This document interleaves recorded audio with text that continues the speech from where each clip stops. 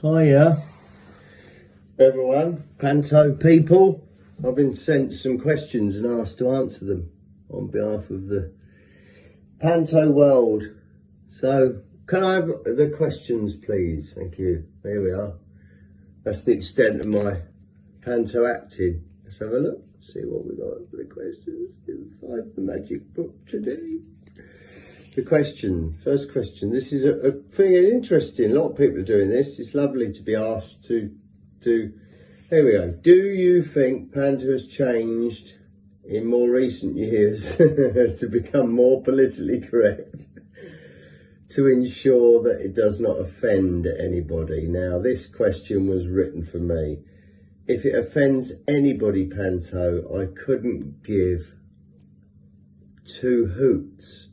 If you are offended by Panto, then you should not leave the house. You should stay in, surrounded by your cats, eating your couscous, watching reruns of Bergerac on UK Gold, because you'll probably be offended the minute you open your front door.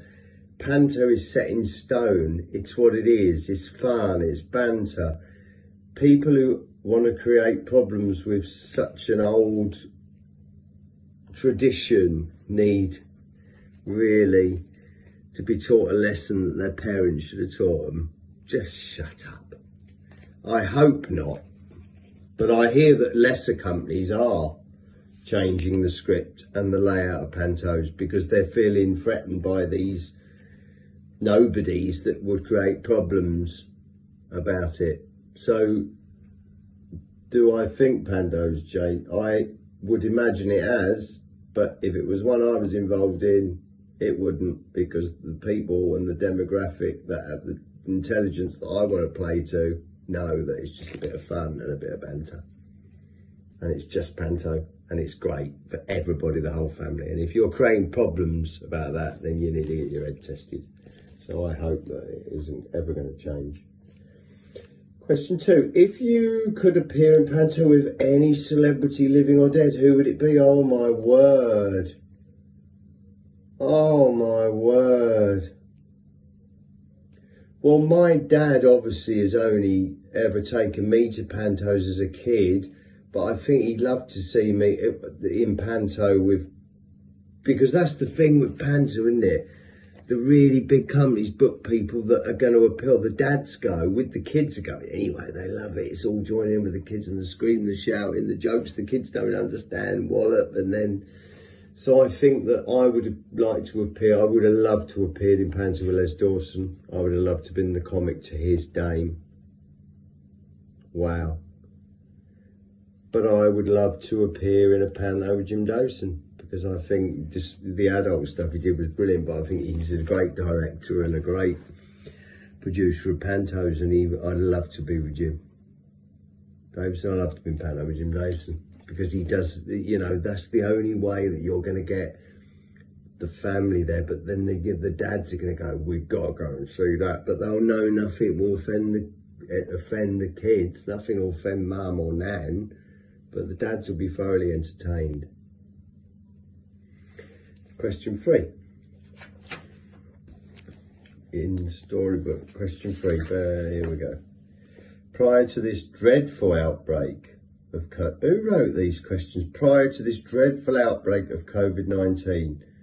It's like, firstly, that's written like it's happened before, but it's just this is a dreadful one. We've had a lesser one before the COVID. It's been about before, but this dreadful outbreak. Prior to this dreadful outbreak of COVID-19, did you have any plans in place for Panto, and how will this affect you? Well, I did have plans in place for a mega Panto coming somewhere near you, and it will affect me because I won't be doing Panto due to this dreadful outbreak. But I hope that next year there's only just a minor outbreak of COVID-19. But no, I won't be doing Panto. I don't know. The government need to pull their socks up and make a decision and give us the clear guidelines and the clarification, because at the moment you can go out, but you can't go out with a mate that lives 2 doors down, but you can go out with someone who lives next door as long as he's got 17 members of his family. You can go out as long as it's a Wednesday, but it has to be a Wednesday on a leap year.